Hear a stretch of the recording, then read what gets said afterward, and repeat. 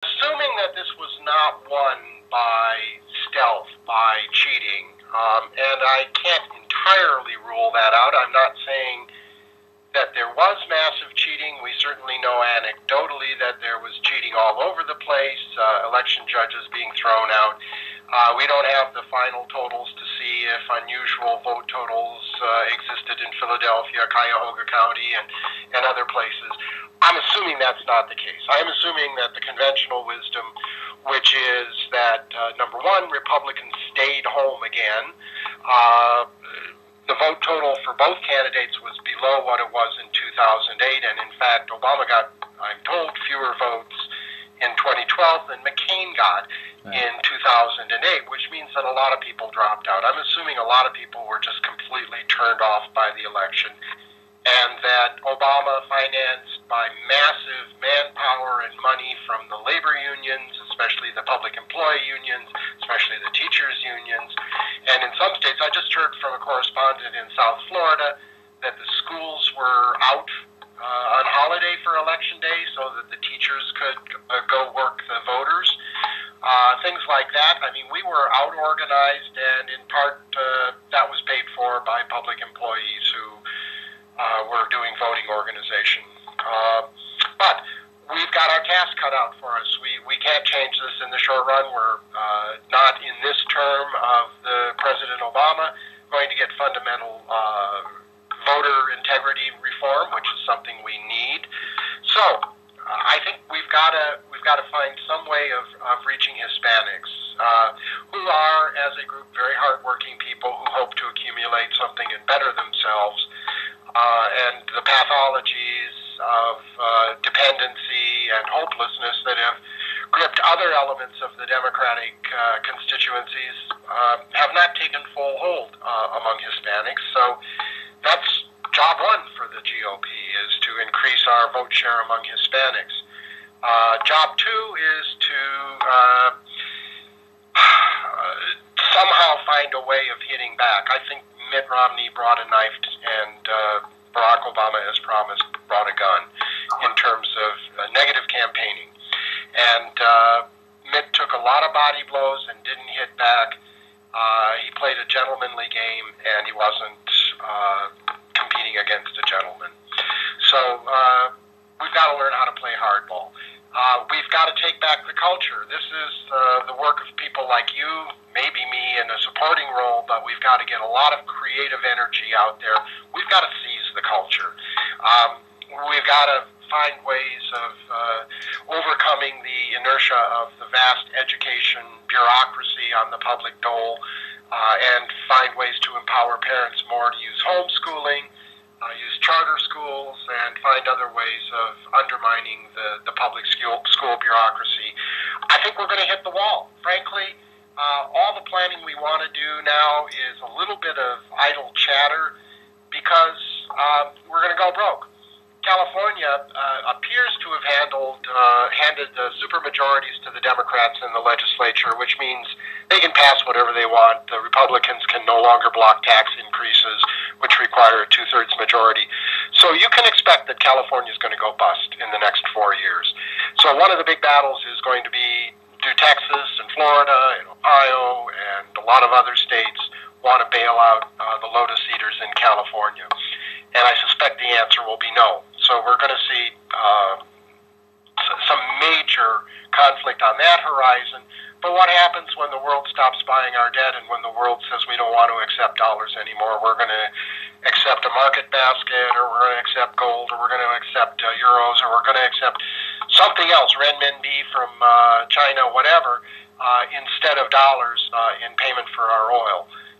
When that happens, when the printing press no longer magically is accepted, the dollars off the printing press are no longer accepted by Abu Dhabi, Saudi Arabia, Britain, Germany, Japan, China, then we're going to see the kind of thing that the Cloward Pivens of the world wanted, which is to say insufficiency, the dole checks are not going to arrive, the food stamps are not going to be usable.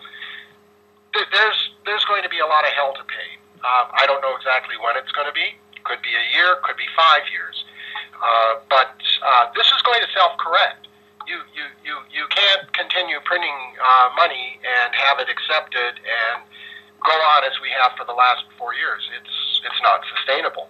So there's going to be a crisis hitting, and well, federal government's armed itself with 1 billion rounds of high potency, ammunition that's banned by the Geneva Conventions. We're in for some rough times. I don't have a crystal ball to tell you what's going to happen, but we conservatives have got to get our act together, and we've got to reach the people that we haven't reached. Assuming the integrity of the election, which is an assumption you probably have to make, but can't embrace as 100% kind of proposition. We got to do better, and even if the elections have been corrupted, there's nothing we can do about it in this election cycle. Not at the national level, maybe at a few state levels, but in the states where Republicans control the legislatures and governorships, those are not swing states for the most part. Have you reconciled the fact that you might be a bonsai tree maker, that this is a generational fight, that we may never see the end or fruition of our efforts? Obama picks has two SCOTUS picks that may entrench progressivism beyond our lifetimes. Yep. Well, I'm praying for the health of all the Supreme Court justices. They have to live to 120, though. Yeah. Well, I wish Ruth Bader Ginsburg complete remission and a long and happy life. We've just got to survive. If SCOTUS flips, we're in deep doo-doo. Mm-hmm. Look, David Horowitz, a couple of decades ago now, a decade and a half anyways, wrote the book Destructive Generation, and that is in fact what has happened. My generation, right, baby boomers, has trashed the heritage that we were given by the founders of the constitutional system and free market, and we're passing on to the next generations a country that's going to be very different. And a workplace, an electorate has been engineered through immigration, legal and illegal. Yeah, do you see hope that we can educate the young immigrants to embrace the founding fathers' vision of America, or is that done? It's not ask not what the country can do for you, ask what you can do for your country. That's been flipped on its ear. Can we flip it back for the young immigrants? I sure hope so, but reality, the left used to have a bumper sticker, you saw it all over Berkeley, nature bats last. Well, reality bats last. We're going to hit the wall. Right. It's, no matter what we strategize, when we hit the wall, things are going to change. And we do know that the arrangement that the Democrats are committed to perpetuating can't last. It won't. So the only question is how much pain is there going to be, and I think there's going to be a hell of a lot of pain. Well, some of the people I've talked to, they're of the opinion that we should fast track this, make it happen as soon as possible, to collapse it as soon as possible. Well, I'm not a Hegelian.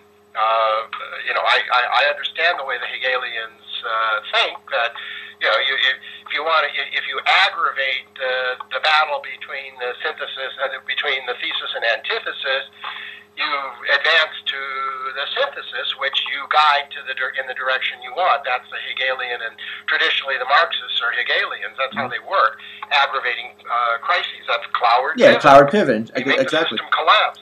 Well, I don't. First of all, the collapse is going to be really ugly, and there's going to be a hell of a lot of blame. There's going to be a lot of people looking to blame somebody for this, and the obvious answer that they'll come up with is the Jews. Come on, we've seen this throughout history, right? Right. So this is not encouraging to me either. But we've perhaps have to lay the groundwork so that at least a critical mass of people understand what's really going on, that we're spending ourselves into oblivion and creating obligations that can't be met, and the people that are creating these expectations and obligations are the ones who are leading us to hell. And we got to